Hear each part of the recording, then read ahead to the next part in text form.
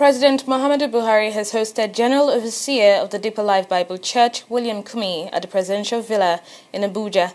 The president at the meeting admitted that Nigeria has its challenges but insisted that he is working to overcome it. Kumuyi, who was accompanied by his wife Esther, urged the president to remain focused and do what is right as he continues to pray for him. We have challenges in terms of trying to get people to understand us, but in spite of my experiences being a governor minister under General Obasanjo for 3 years, petroleum more than 3 years, and then eventually the head of state, and even getting the experience of being in detention for more than 3 years.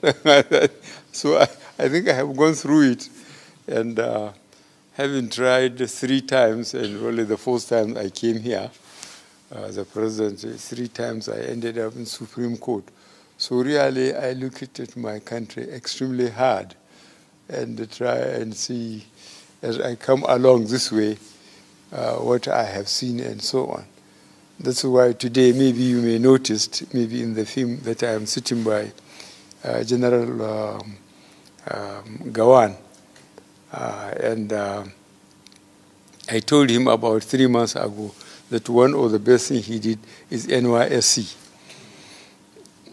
Every hour or every time I went home, I get the ones that were posted to my local government.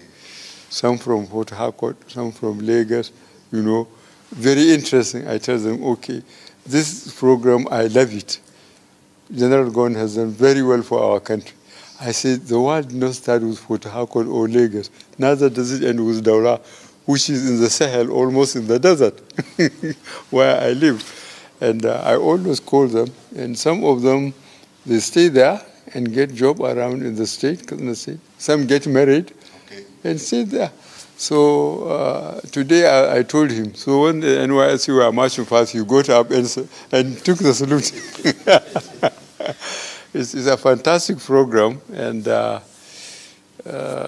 God certainly knows what he's doing. More than 250 cultures to get us together. We must appreciate that.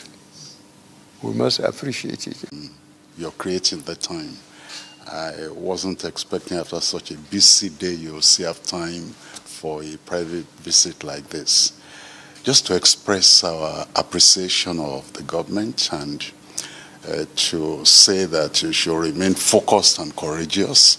Normally in leadership, we can't have everybody supporting publicly, but all the same, we have to be focused and do what we know is right and move our country forward. But be assured that we're praying for you as the #1 in the country.